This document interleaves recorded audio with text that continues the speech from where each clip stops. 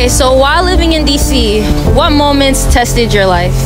Living in the ghetto, like in poverty, losing so many people, so that just tested my strength, and not being able to like come up from the gutter. Like, it's really, really hard. Just like a struggle, just living in here, like with the violence and stuff.